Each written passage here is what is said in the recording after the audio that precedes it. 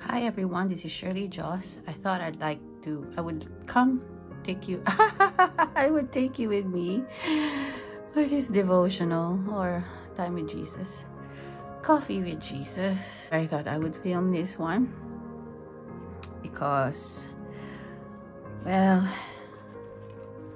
I love talking about Jesus. I love Jesus, and you know, He's my Savior, He's my everything. So I was just looking at Matthew 13 today. Let's go there, shall we?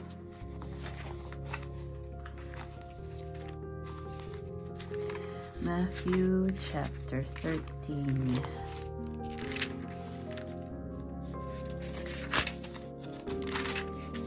Right. Where are we? One more page.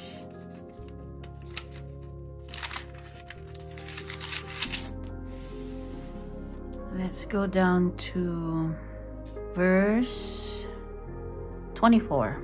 So we are reading Matthew chapter 13 and verse 24. Okay. He put another parable before them, saying, "The kingdom of heaven may be compared to a man who sowed good seed in his field. But while his men were sleeping, his enemy came and sowed seeds among the wheat and went away. So, when the plants came up and bore again, then the weeds appeared also.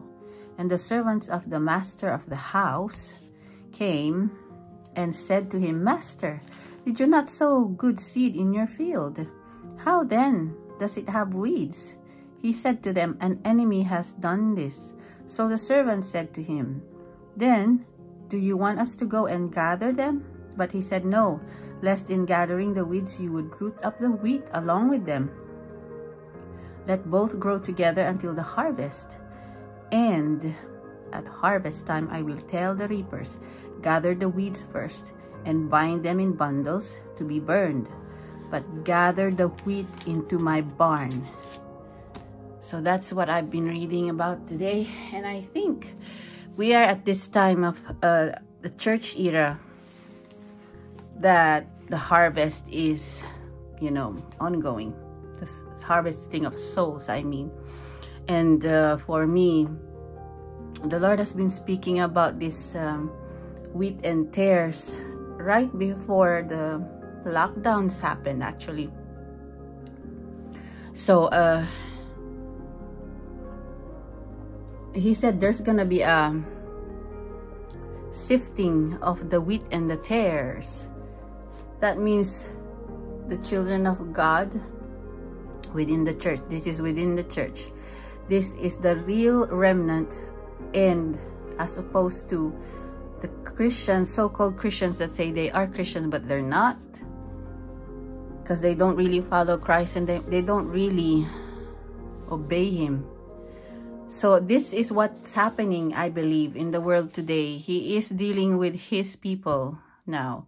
He is separating the true from the fake, the holy from the profane. And I think that's the gist of that. I mean, we need to get right with God, actually. If you are already a Christian and you are a professing Christian, I think we all need to look into our lives and see, what are we doing? Are we really followers of Jesus? Or are we just in word following Him but not in deed? Because His children hear Him. The sheep hear His voice.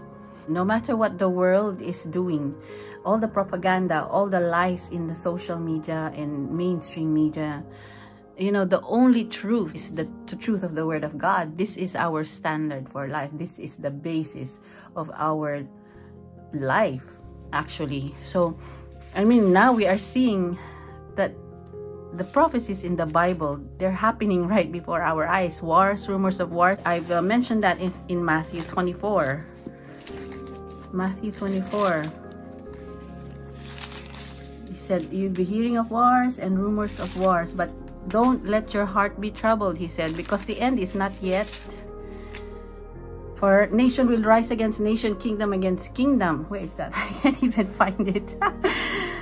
Yeah, kingdom against kingdom, and there will be famines and earthquakes in various places. All these are but the beginning of birth pains.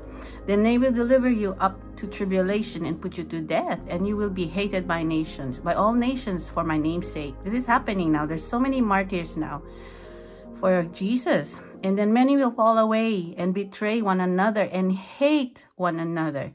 And many false prophets will arise and lead many astray. And because lawlessness will be increased, the love of many will grow cold. But the one who endures to the end will be saved. So it means we have to work out our salvation with fear and trembling.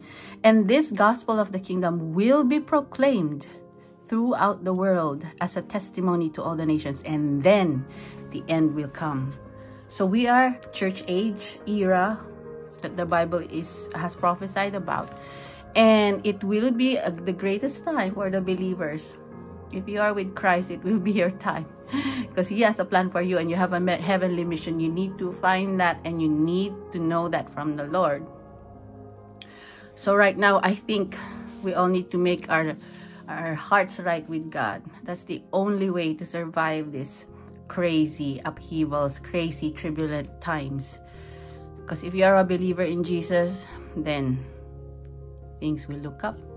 The next main event that's going to happen is when Jesus will come and take his people. Call it the rapture. And we need to be ready for that. So if you are listening and you do not know Jesus, and you think there's no hope, well, there is hope for you. He is the giver of hope, giver of life. He is the only answer to all this craziness going on around us. So if you do not know Jesus, or if you have been a Christian and you're not sure of your salvation, now is the time to ask the Lord to really come into your life and show you his plan for you. He has a specific plan, for you. It's tailor-suited for you. Tailor-suited or tailor-cut for you. So, I just urge you, if you want to give your life to Jesus, who is the answer to everything, then pray this prayer after me. Father God, I come to you in the name of Jesus. I ask you to fill me with your spirit. I give my life to you. I am a sinner and I have been lost, but now I want to be in your will. I want to get right with you, Lord. I give my life to you. I rededicate my life to you. And do to me as you will. Change my life, Lord, and show me where to go and what to do. Holy Spirit, I pray that you'll fill me and renew me and make me whole. I pray this and I confess that Jesus is Lord and believe in my heart that God raised him from the dead. I believe I am saved today. And if I have wavered, I rededicate my life to you, Lord. In the name of Jesus, I pray. Amen. And let me pray for you. Father, for those who have prayed this prayer, I pray that you will lead them to the right church. The church that is really your church where you are moving and the Holy Spirit has free reign. Lead them to the right pastors, the right church for them. This I pray in Jesus' name. Amen. So there you have it. This is a snippet a snippet of my studies and my prayer life. You know, we need the Lord. Really, there is nobody else that understands you better than him, and he knows your needs before you can realize them, really. And he's already rescued you from many disasters that you don't even know about. So this is why I remain grateful to him, because he has really been my deliverer, my redeemer, savior. He's been my everything. And if he is your everything, you have access to the kingdom. of heaven, which is prosperity, no lack, no disease, just joy and peace in the Holy Ghost. I mean, I know we have to battle a lot on earth. You know, sometimes you get ill, sometimes you get discouraged, or sometimes you go through depression. But you know, the Lord, as long as you stick with the Lord, He will deliver you every single time. Every single time. Just walk by faith. This is the time to walk in the supernatural now. We cannot walk by what we see all around us. We walk by faith, not by sight. And we hold on to Jesus, the author and the finisher of our faith. So there you have it. I hope you're blessed, and I hope that you will have a great day today. It's great here today. The sun is up. Everything is shiny and blue. I love it.